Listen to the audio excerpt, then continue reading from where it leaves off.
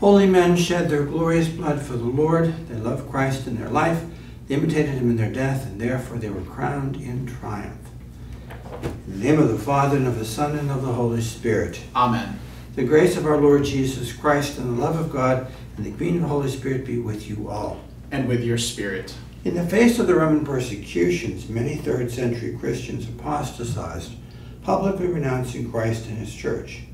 When these lapsed, they repented and sought readmission to the church.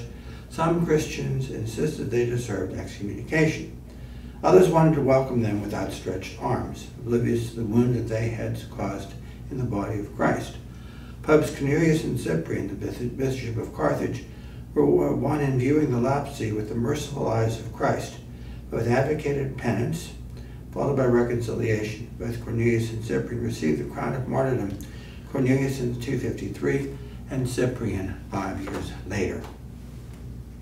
My brothers and sisters, let's acknowledge our sins and so prepare ourselves to celebrate the sacred mysteries. You were sent to heal the contrite of heart. Lord, have mercy. Lord, have mercy. You came to call sinners. Christ, have mercy. Christ, have mercy. You are seated at the right hand of the Father to intercede for us. Lord, have mercy. Lord, have mercy. Almighty God, have mercy on us. Forgive us our sins. Bring us everlasting life. Amen.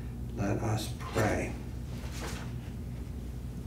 O God, who gave Saints Cornelius and Cyprian to your people, as diligent shepherds and valiant martyrs, grant that through their intercession we may be strengthened in faith and constancy, spend ourselves without reserve for the unity of the Church. Through our Lord Jesus Christ, your Son, who lives and reigns with you, in the unity of the Holy Spirit, one God forever and ever. Amen. Amen.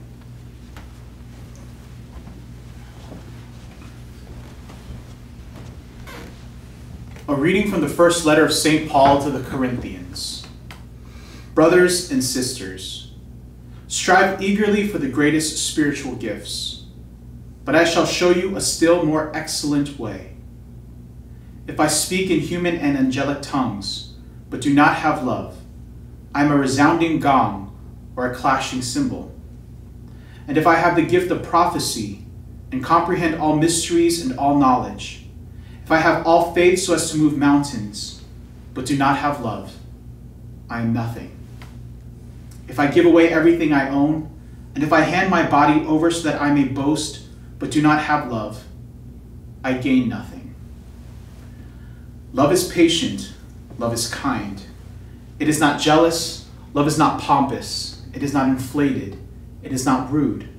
It does not seek its own interests, it is not quick-tempered, it does not brood over injury, it does not rejoice over wrongdoing, but rejoices with the truth. It bears all things, believes all things, hopes all things, endures all things. Love never fails. If there are prophecies, they will be brought to nothing. If tongues, they will cease.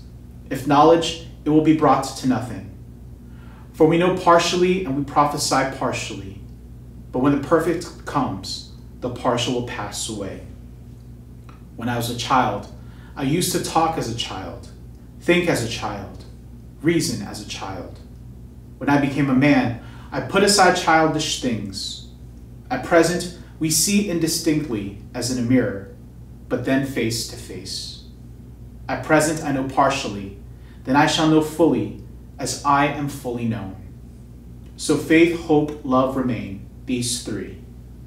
But the greatest of these is love. The word of the Lord. Thanks be to God. Blessed the people the Lord has chosen to be his own. Blessed the people the Lord has chosen to be his own. Give thanks to the Lord on the harp. With the 10-stringed lyre chant his praises. Sing to him a new song. Pluck the strings skillfully with shouts of gladness. Blessed the people the Lord has chosen to be his own. For upright is the word of the Lord, and all his works are trustworthy. He loves justice and right. Of the kindness of the Lord, the earth is full. Blessed the people the Lord has chosen to be his own. Blessed the nation whose God is the Lord, the people he has chosen for his own inheritance. May your kindness, O Lord, be upon us, who have put our hope in you. Blessed the people the Lord has chosen to be his own. Alleluia, alleluia. Alleluia, alleluia. Your words, Lord, are spirit and life. You have the words of everlasting life. Alleluia, alleluia. The Lord be with you. And with your spirit. A reading from the Holy Gospel according to Luke. Glory to you, Lord. Jesus said to the crowds, "To what shall I compare the people of this generation? What are they like? They are like children who sit in the marketplace and call to one another, 'We played the flute for you, but you did not dance. We sang a dirge, but you did not weep.' For John the Baptist came neither eating food nor drinking wine, and you said, 'He is possessed by a demon.' The Son of Man came eating and drinking, and you said, 'Look, he's a glutton and a drunkard, a friend of tax collectors and sinners.' But wisdom is vindicated by all her children." The Gospel of the Lord. Praise to you, Lord Jesus Christ.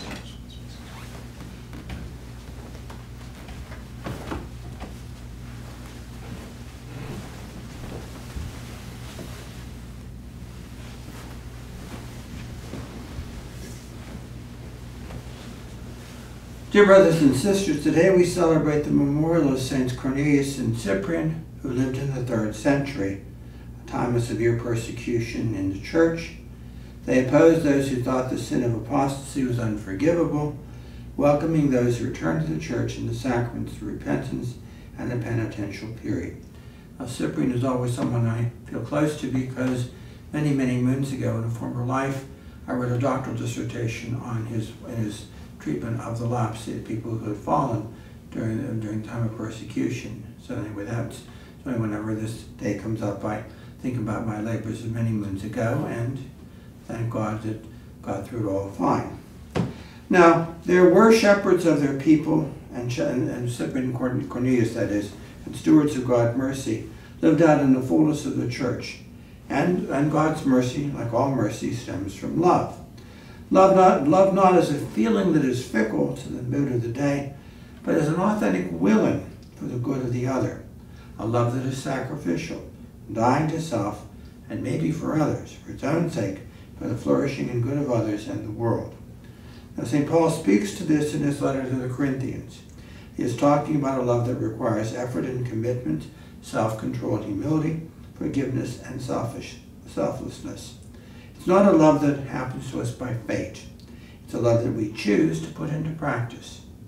So perhaps rather than thinking of love as something that's somewhat static, with descriptive adjectives such as love is patient, we can think of love as a dynamic activity, a perfect animation of the highest form of other virtues. Thus patience is love. Kindness is love. Bearing all things together, hoping all things, enduring all things, these are aspects of love. Being unfailing is love. Emphasizing it in this way helps us to hear and understand God. God is love. In fact, I know Sister Kathleen Glavich in her textbook, a book that she's written for people who receive confirmation, talks about the fruits of the Holy Spirit as first personifications of love. I don't have it with me where I'd quote it, but it's just one of the things that's a very striking way to see love, this very point being made, how about love being something that's very dynamic and not static. Now, emphasizing in this way helps us to hear and understand that God is love in a new way. For these words do not describe God's actions as much as they speak the truth of who God is. And as such, as God has loved us, with his help to love one another, we're able to do that. After all, he does not command us to do something that we cannot do, or doesn't command us to do something that doesn't give us the grace to do. But we can't love in this way without the assistance of grace, God's unmerited favor, the grace we come to seek and receive in the sacraments. As we come to the table of the Lord, let's pray for the grace to truly be that love.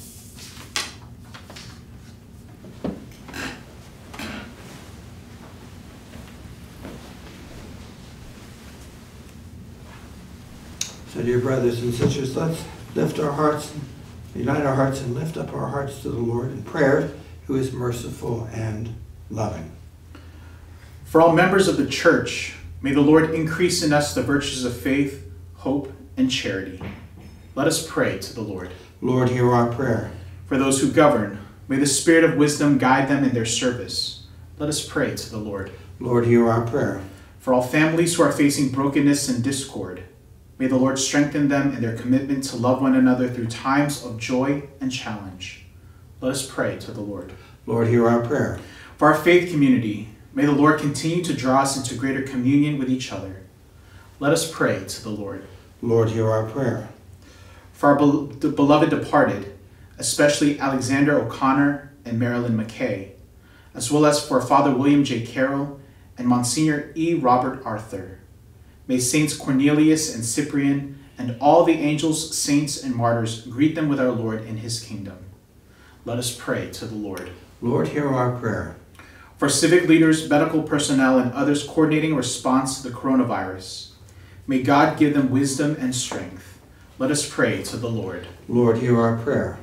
For those infected with or recovering from the coronavirus, may Jesus, the divine physician, offer them hope and healing. Let us pray to the Lord. Lord, hear our prayer.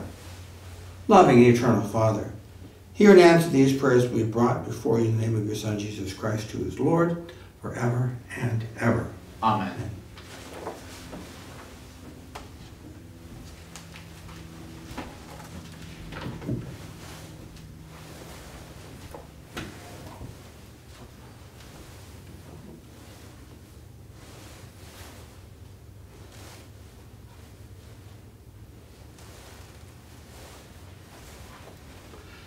Blessed are you, Lord God of all creation, for through your goodness we receive the bread we offer you.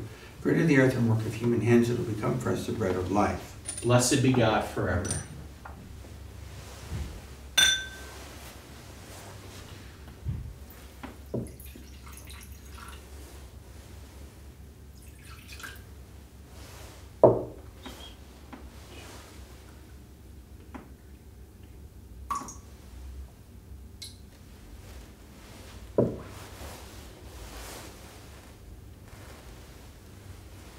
Blessed are you, Lord God of all creation, for through your goodness we receive the wine we offer you. For you, the vine and work of human hands, it will become our spiritual drink. Blessed be God forever.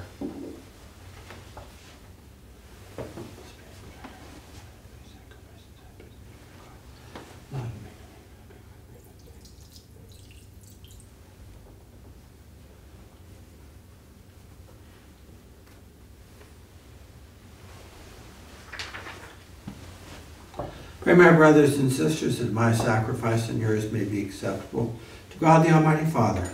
May the Lord accept the sacrifice at your hands for the praise and glory of his name, for our good and the good of all his holy church. Receive, we pray, O Lord, the offerings of your people, in honor of the passion of your holy martyrs, Saints Cornelius and Cyprian. May the gifts that gave them courage under persecution make us too steadfast in all trials through Christ our Lord. Amen. The Lord be with you. And with your spirit. Lift up your hearts. We lift them up to the Lord. Let us give thanks to the Lord our God. It is right and just. It is truly right and just, our duty and our salvation, always and ever to give you thanks, Lord, Holy Father, Almighty and eternal God. For you are glorified when your saints are praised. Their various sufferings are but the wonders of your might. In your mercy you give ardor to their faith. To their endurance you grant firm resolve. And in their struggle the victory is yours through Christ our Lord. Therefore all creatures of heaven and earth sing a new song in adoration. And we, with all the host of angels, cry out without end, and without end we acclaim. Holy, holy, holy Lord, God of hosts, heaven and earth are full of your glory. Hosanna in the highest. Blessed is he who comes in the name of the Lord. Hosanna in the highest.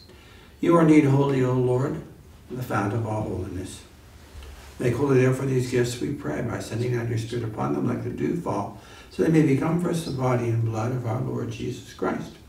The time he was betrayed in and willingly of his passion, he took bread, giving thanks, broke it, and gave it to his disciples, saying, Take this, all of you, and eat of it, for this is my body, which will be given up for you.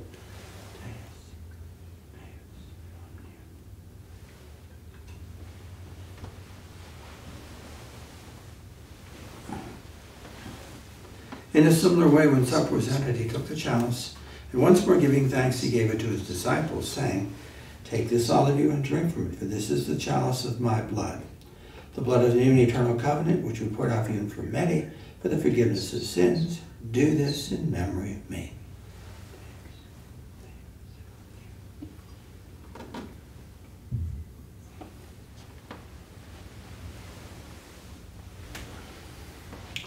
The mystery of faith. We proclaim Your death, O Lord, and profess your resurrection until you come again. Therefore, as we celebrate the memorial of his death and resurrection, we offer you, Lord, the bread of life and the chalice of salvation, giving thanks that you've held us worthy to be in your presence and minister to you. Humbly we pray that, partaking of the body and blood of Christ, we may be gathered in one by the Holy Spirit. Remember, Lord, your church spread throughout the world, and bring into the fullness of charity together Francis our Pope, Wilton our Bishop, and his assistant bishops, and all the clergy.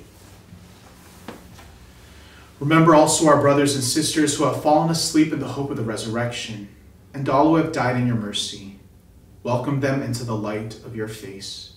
Have mercy on us all, we pray, that with the Blessed Virgin Mary, Mother of God, with blessed Joseph, her spouse, with the blessed apostles and all the saints who have pleased you throughout the ages, we may merit to be co-heirs to eternal life, and may praise and glorify you through your Son, Jesus Christ. Through him, and with him, and in him, God Almighty Father, in the unity of the Holy Spirit, all glory and honor is yours forever and ever. Amen. At the Savior's command, informed by divine teaching, we dare to say, Our Father, who art in heaven, hallowed be thy name. Thy kingdom come, thy will be done, on earth as it is in heaven. Give us this day our daily bread, and forgive us our trespasses, as we forgive those who trespass against us. And lead us not into temptation, but deliver us from evil. Deliver us, Lord, we pray, from every evil. Graciously grant peace in our days, that by the help of your mercy we may be always free from sin, and safe from all distress, as we wait the blessed hope and the coming of our Savior, Jesus Christ. For the kingdom, the power, and the glory are yours, now and forever. Lord Jesus Christ, who said to your apostles, "Peace I leave you, my peace I give you," look not on our sins, but on the faith of your church, and graciously grant her peace and unity in accordance with your will, who live and reign forever and ever. Amen. The peace of the Lord be with you always. And with your spirit. Lamb of God, You take away the sins of the world, have mercy on us. Lamb of God, you take away the sins of the world, have mercy on us. Lamb of God, you take away the sins of the world, grant us peace. may this be moved by the Lord Jesus Christ, bring our lives to receive it.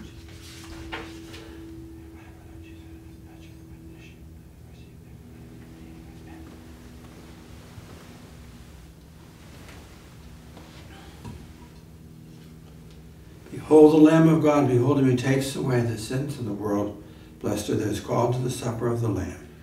Lord, I am not worthy that you should enter under my roof, but only say the word, and my soul shall be healed.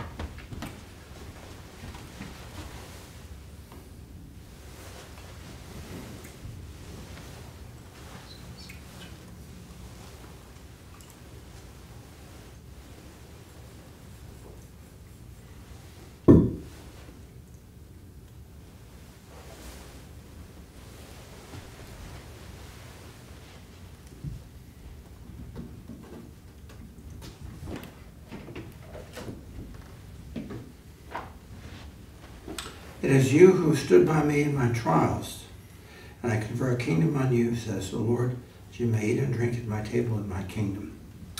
Now let's make our act of spiritual communion. My Jesus, My Jesus, I believe that you I believe that you are present in in the most holy sacrament. the most holy sacrament. I love you above all things, I love you above all things, and I desire and I desire to receive you to receive you into my soul. into my soul. Since I cannot, Since I cannot, at this moment, at this moment, receive you sacramentally, receive you sacramentally, come at least spiritually come at least spiritually into my heart. into my heart. I embrace you I embrace you as if you are already there. you were already there. I unite myself I unite myself wholly to you. wholly to you. Never permit me Never permit me to be separated from you. to be separated from you. Amen. Amen. Let us pray. Through these mysteries which we have received, we humbly beseech you, O Lord, that by the example of the martyrs Saints Cornelius and Cyprian, we may be strengthened with the fortitude of your Spirit to bear witness to the truth of the gospel through Christ our Lord. Amen. The Lord be with you. And with your spirit. May Almighty God bless you, the Father, the Son, and the Holy Spirit. Amen. Go in peace. Thanks be to God. Saint Michael, The Archangel, defend us in battle. Be our protection against the wickedness and snares of the devil. May God rebuke him, we humbly pray. And do thou, O Prince of the heavenly host, by the power of God, cast into hell Satan and all the evil spirits who prowl about the world, seeking the ruin of souls. Amen.